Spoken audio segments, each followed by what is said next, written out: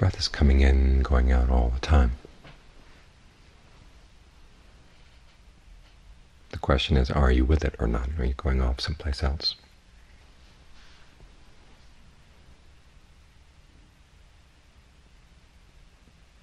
If you find yourself going off someplace else, just drop whatever it is. And the breath is right there, coming in, going out.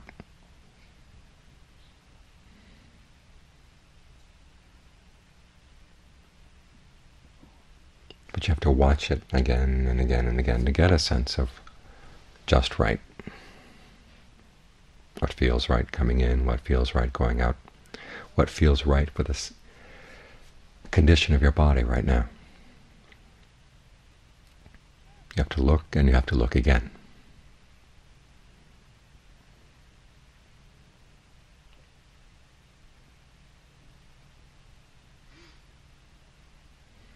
Because sometimes you find that you have these cartoon ideas about the breath, how the breath has to come in, how it has to go out, what sensations you need for the breath to come in, what you need to do to pull it in if it's not coming in the way you want it to.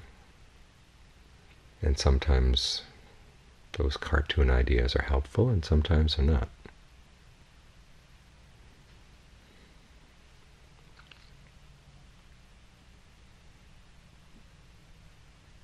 So you have to learn how to question them. And this requires a little bit of imagination. Can you think of other ways that the breath might come in? This is one of the reasons why John Lee talks about, say, the breath energy coming in and out of the back of the neck, because that helps counteract any tendency we have to be pulling it in through the nose or pulling it up into the brain. You have to reverse your patterns of pressure in order to get any kind of idea of the breath coming in from the back. And you can think of it coming in and out from the top of the head, in and out through your eyes, your ears, in at any of what John Lee calls the resting spots of the breath, the base of the neck, the middle of the chest, just above the navel.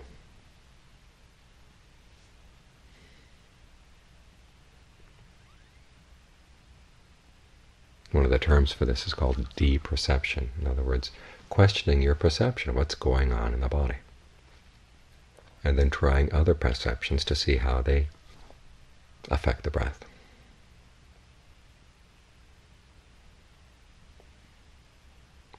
And you find one perception that seems really comfortable, and there's a tendency, this must be it, this is the way to breathe. And then tomorrow you try it and it doesn't feel quite right.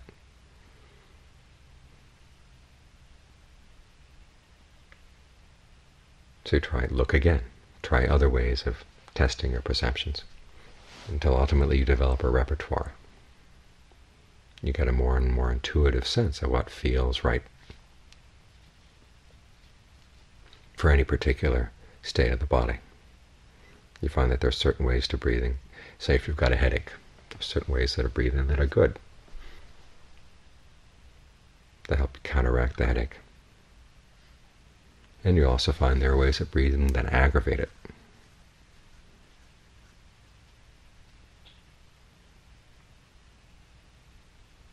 Or whatever else the physical symptoms you may happen to be suffering from right now or enjoying right now. There's no one single right way to breathe. But there are certain questions you want to ask that will hold you in good stead no matter what. Questions about how do things feel right now? Check them out. Look, observe.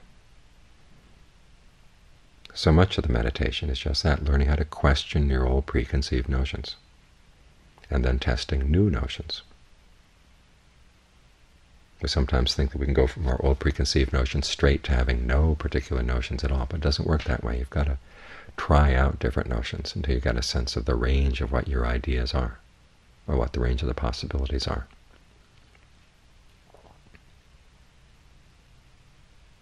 And in the process of doing that, you develop more and more of a sense of balance with the breath. What's just right? How much pressure is too much pressure? How much is too little?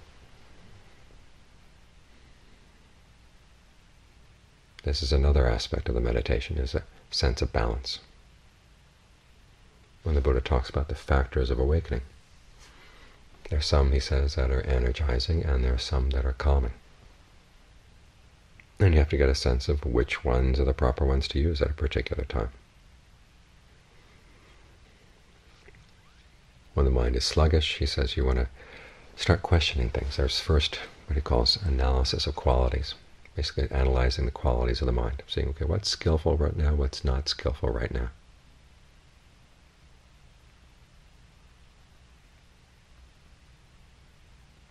And when then you find that's get a sense of what's skillful, and then you work at augmenting it, bringing it into being and strengthening it,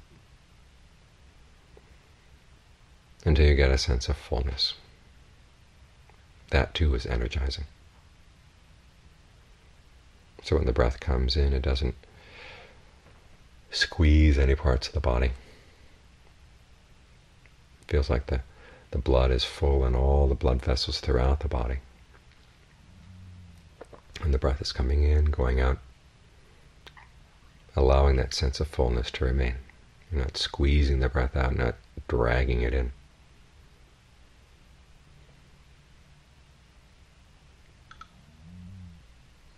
If, on the other hand, the mind feels too active, then you want to think more in terms of calming it down, getting the mind to stay just with one object and not think too much. And try to develop a sense of equanimity to whatever comes up. Good thoughts, bad thoughts, good breaths, bad breaths, whatever. Just be equanimous. Don't be too active in your thinking.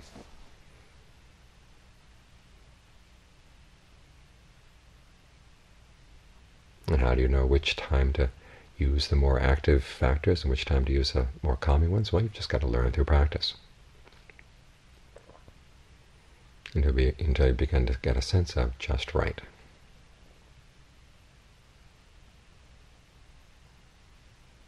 Because so much of developing the quality of clear seeing in the mind lies in just this, being very observant, trying to get a sense of cause and effect.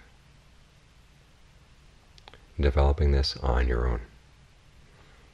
And John Fung used to say an important part of learning how to be a meditator is learning how to think like a thief.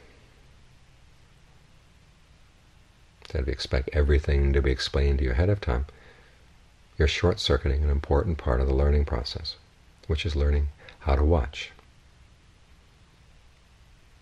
Sort of note things and then learning how to test what you've noticed to make sure what you've noticed really is right.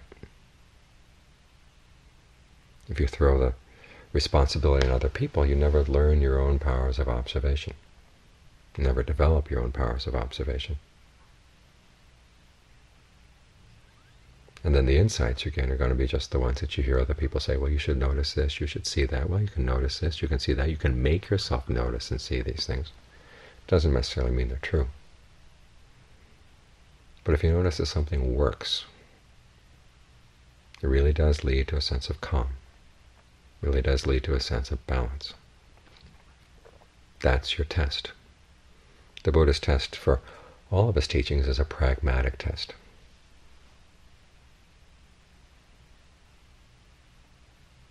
Does it work in leading to a sense of calm, to the ability to see things clearly?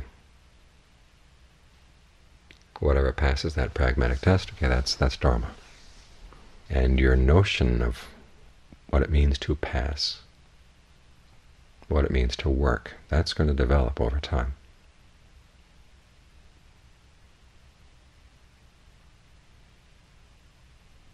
As your standards get higher and higher.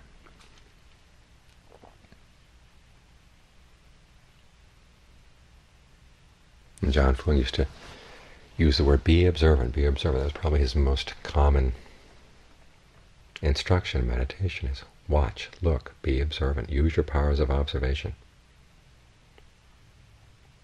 See what cause connects to what effect, what action that connects to what result in terms of pleasure or pain. And those, your powers of observation, those are the ones that are going to lead to insight, the kind of insight that really does make a difference in your mind.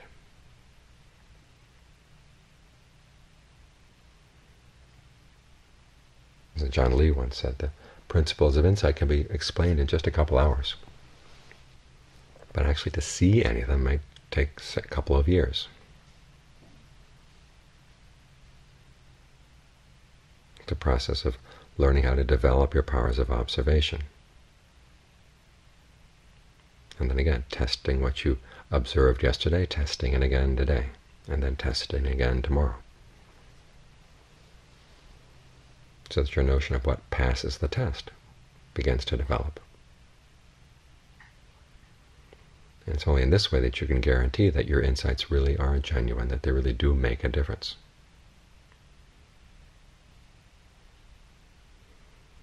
So it starts with something really simple. Is the breath comfortable? If it's not comfortable, try changing. How do you change? Well, you can try different ways. Sometimes simply thinking about longer breath, just the thought. Longer breath, the breath will go longer. Shorter, the breath will go shorter. Deeper, it'll go deeper.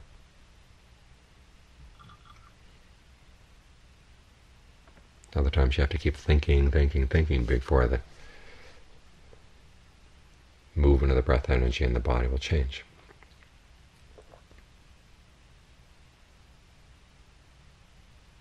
And you get a more and more precise sense of what is making the difference.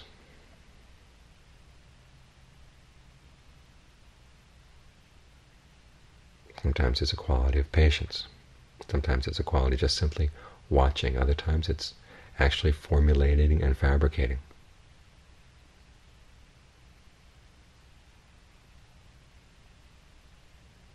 But in any event, you begin to get a better and better sense of cause and effect in the present moment, and that is what connects to the Four Noble Truths.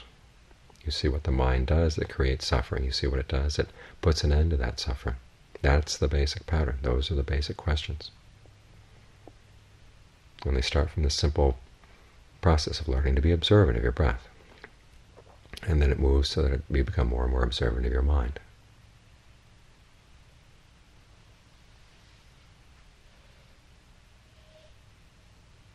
You see what the mind does. You see it in action. And when you see that it's creating suffering, and the suffering is unnecessary, that there are other things you can do to react to that particular set of circumstances, then that particular cause of suffering gets dropped. You don't have to tell it. As long as you feel that you have to do things this way, there's no other way of doing it, you're going to be stuck there. No matter how much you may tell yourself, that's the cause of suffering. Craving causes suffering. Ignorance causes suffering. You can read it in the books and chant it. And deep down inside you feel, well, this is the way things have got to be. You're not going to change. It's only when you're willing to question your assumptions and then see alternatives. That's when the mind's habits are going to change. And one way you could see it, suffering is a problem of the failure of the imagination, just like any addiction.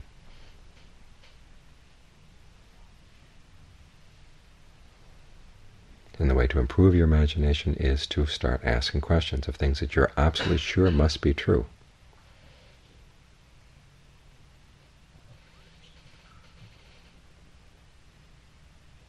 And being willing to experiment.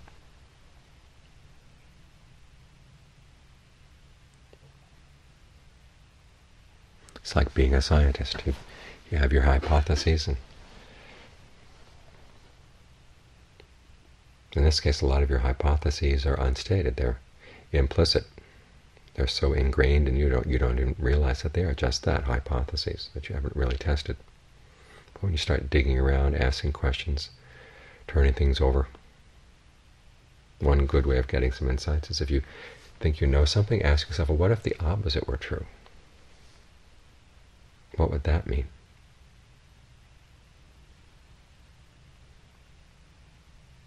It's like turning over stones to see what's on the other, lying underneath the stone. After all, you get to see a lot of interesting things you wouldn't have seen otherwise.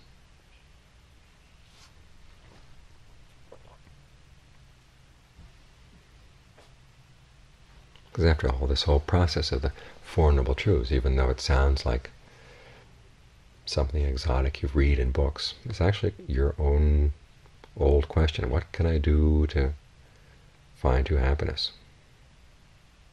It's all a very personal thing. As the Buddha says, the Dhamma is bachatang, to be seen by yourself through your own efforts.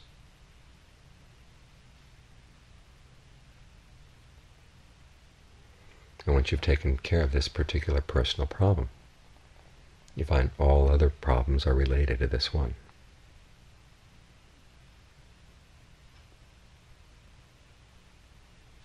When you've taken care of this one, that's the end of all your problems.